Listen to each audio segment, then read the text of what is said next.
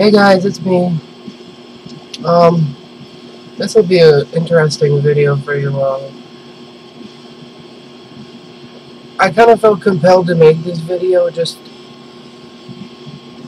kind of like for my own benefit, but also for other people who might like run across it. If my physical appearance wasn't enough to clue you in on what's going on, I'm kind of like in the throes of clinical depression right now.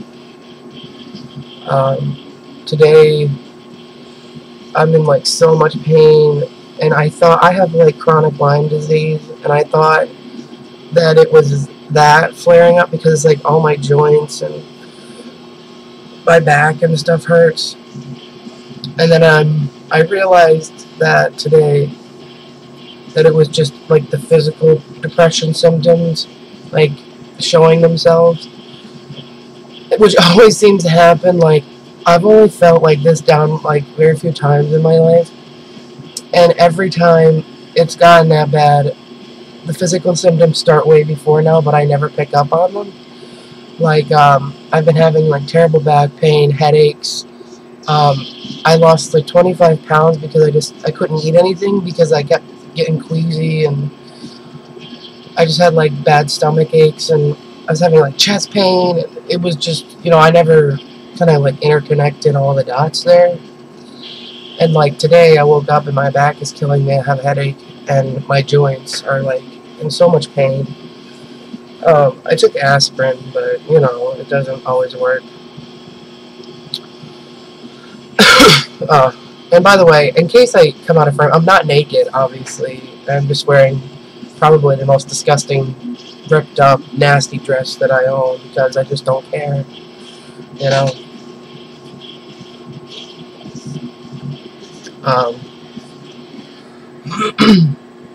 I've been trying to kind of hold it together because, my husband's been really busy working, and other people in the house, well, we won't go there. Let's just say that there's not like a lot of support at my house, So I've been kind of like trying to hold it together for everybody else's sake, but I'm not like I don't want to confuse anybody. I'm not like a danger to myself or anybody else, It's just I got something I have to deal with, And it's been kind of different this time because like the last time that I was like down this low and this bad was when I first moved down here. So that was like almost 3-4 years ago, I would say. Maybe even 5 years ago. 6 years ago. So I think I lived down here for a year, or almost a year before I got married. So yeah, like 6 years. So it's been about 6 years since I've been like this bad. And a lot of things change in 6 years. So like my friends that I actually have friends now, I feel bad because I'm not in a position where I'm sociable, I mean, just the thought of having to go to the store, like I start crying and freaking out and stuff. So I'm not in a condition to be sociable, to be around my friends and my family. Well,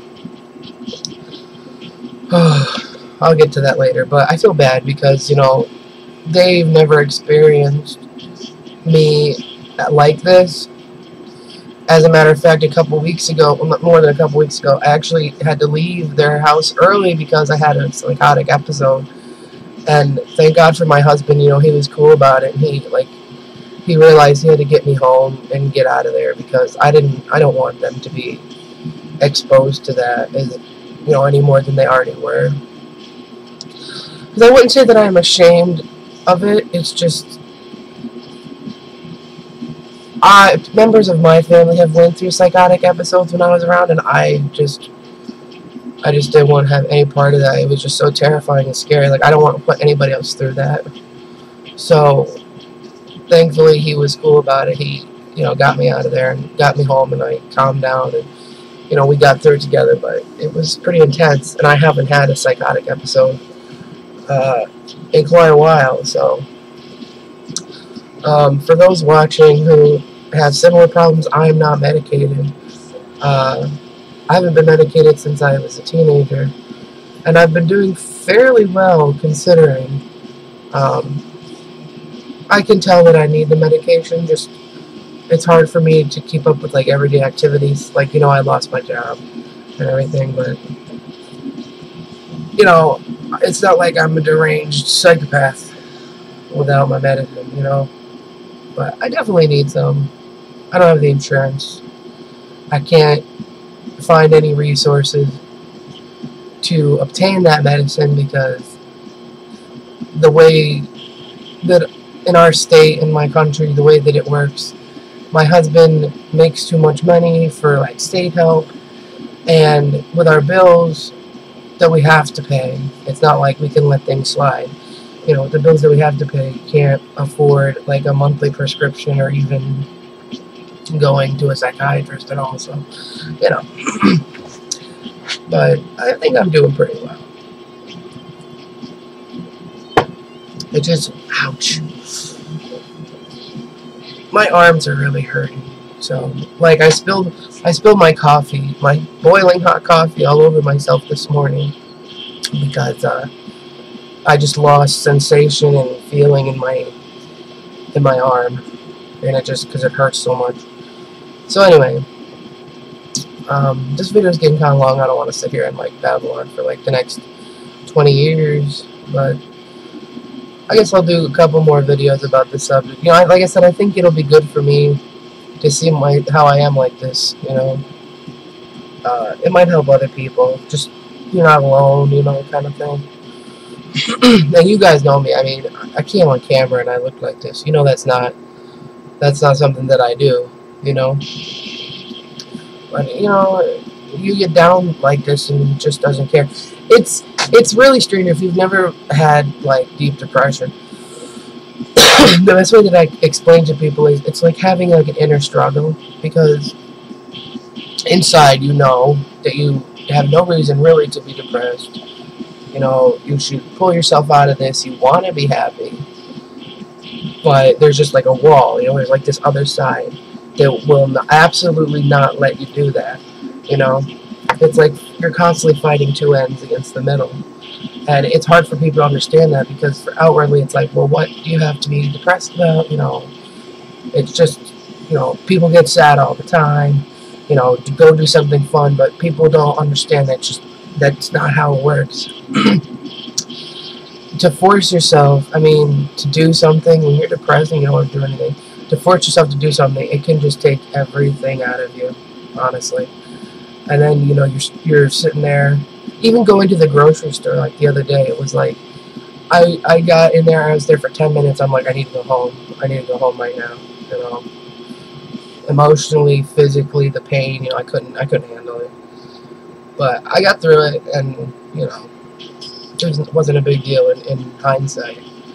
But, you know, during the event and leading up to the event, you're like, oh my god, you know.